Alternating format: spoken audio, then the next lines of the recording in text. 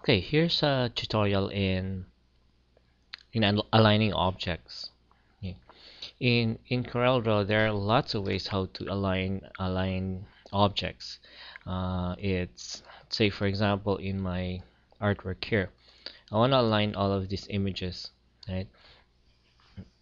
In aligning, you can either make a guideline, okay, and then once you make a guideline, I can click on View, and you go to Snap to Guidelines, and then you just move this over to the left side,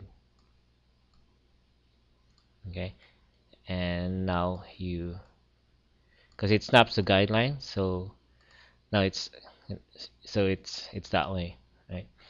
Now let's delete these guidelines here, and let's misalign this one. There's a really faster way to do it in CorelDraw. And okay, say for example this one, I want everything, all the objects here to align to the edge of this picture here. What I do, I click this one and hold on shift and click the second one, then the third one, and then the last one. And what I do, in my keyboard, I just type in letter L for left because I want it to align to left. Then it aligns. So I think that's the quickest way than making a guideline and snap, snap, snap, snap. Okay, let's go back here. The most important thing here is that when it doesn't matter which one's the first one or which one's the second one when you select an object when you hold on shift, right? The most important there is the last one. The last object that you select, that's the basis of the alignment. So if this is the last object and I type in letter L, all these three will align to the very last object that I selected. So if say for example I click this one, second one, then this one, and then this is my last one, right? I'm holding on shift, right? Okay, this one, and then type in letter L. Okay, all the objects will align to this one because that's the last object that I chose. Okay, now I'll just distort this a bit, and so that we can see how it aligns to the to the right side. Okay, now going back, if I want to align, say, all of these to the right of this object here, okay, so click, shift, hold shift, select this, and this is the last, and type letter R now. See, it aligns to the right side, right? Now, for example, I want to line it horizontally, sorry, vertically aligned, okay, to the center, say to the center of this one. What I do is select, and say this is my last one because I want it to center into this one, and hold on shift and then click the last one and type letter C. See, right now everything is aligned to the center, a vertical center to this object. Okay, now we already know the shortcuts, so okay, now let's see. Let's go here and here. Now here's my objective. I want everything to be aligned horizontally centered to this object here, right?